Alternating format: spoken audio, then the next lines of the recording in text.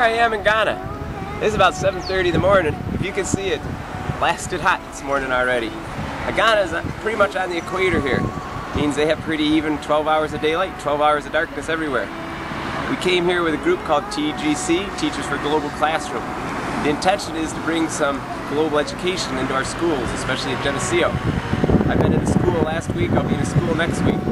Right now I'm almost down to the beach. You can see behind me that this is an arch to commemorate the independence from Britain in West Africa. This is Ghana. You can see all the people, this is a weekend here, so they're all swimming. You can also see a lot of football, a lot of soccer going on here. So I'm going to go down for a run on the beach. I'll see you later.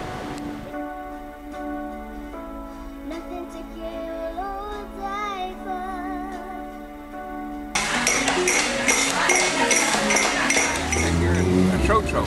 We don't have tro-tros in Geneseo. This is my first tro-tro ride. Why don't you take a look around? We're heading back. So say hi to everyone there. Everybody wave! Alright. So maybe this will be the next school bus. It's been fun traveling with you.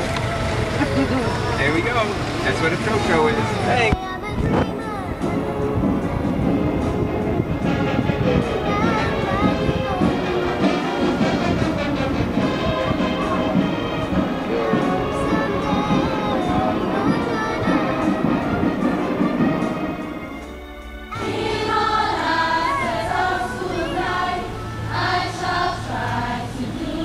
We have Randy.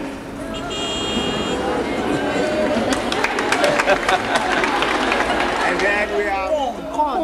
Corn. Then we soak it and then it becomes corn dough. Okay. Then we prepare it as okay. Shall we cook it on the fire to be well cooked? So after preparing that platter, we use this to wrap it.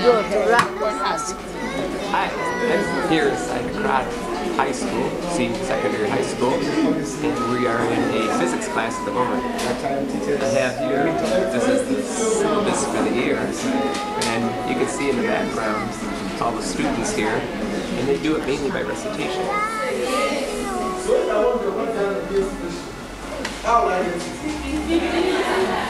Egypt was the first country or kingdom in the Asian world. I'm in district headquarters here at Aquapin. This is a Hill District school, and we've just met with some of the administrators here. If you look around the conference room here while I'm talking, you can kind of see what a conference room looks like. And we're talking about some of the difficulties and successes. One of the interesting things here is they seem to have a problem paying the teachers enough. And one solution was that the government will provide a loan so that teachers can get a motorbike so they don't have to walk to school.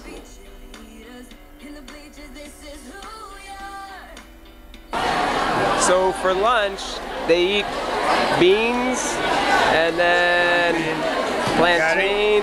That white over there is gari, which is a pounded root. And in that bowl is plantain, which is we seem to be in a traffic jam here. I'm not really clear why. There's a lot of people out there, and it just seems like we can't go anywhere. This is what it looks like here. Hi there. Good to see you again. I'm here at the Ministry of Education with my friend here. We're just talking a little bit to the deputies, and one of the things that's sort of interesting in the newspaper this week is when some of the schools don't like their school test results. One of the schools was shut down because the headmaster, which would be equivalent to the principal, was threatened to be molested. Apparently the teachers could be molested too, so they canceled school until they can get tested.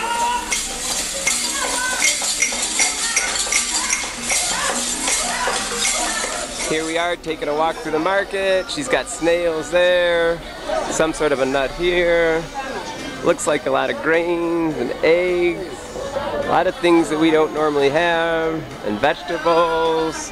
Look at that good stuff there. Hi, we're here today in Coombe National Park. This is near Cape Coast, Ghana. This is a residual rainforest that was donated by several communities. You can see the big trees around me. The girls in the green dresses, about 55 of them, have come with us from the school where we're working, and I'm here to take the canopy walk. So stick around with me. I'm sure things are going to get exciting. There, here, taking a walk across the bridge. And there's the bridge. I'll just have your packet then. Can you do me a favor, give a flip of me? Hi, how are you?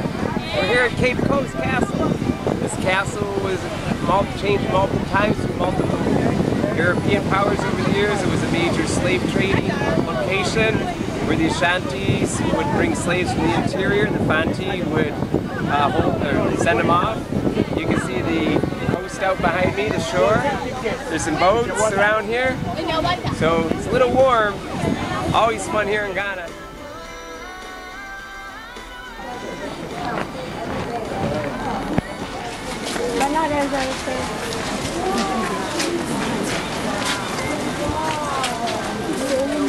Mr. Osman Omar here and his wife Amina. Yeah. So, and Osman, could you tell us a little bit about where you live and what it's like here? Yes, we are in the Mamobi, that is one of the suburbs of Accra, a predominantly Islamic community where there are lots of Muslims that live with an Islamic culture.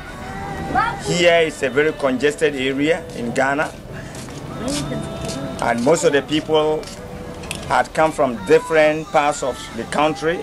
It's very cosmopolitan and diverse.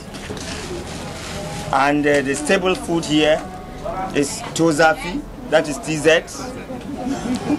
Most of the compounds that are here, we have a lot of people. Sometimes you can get about between 20 to 30 people in a compound. It's a very congested area.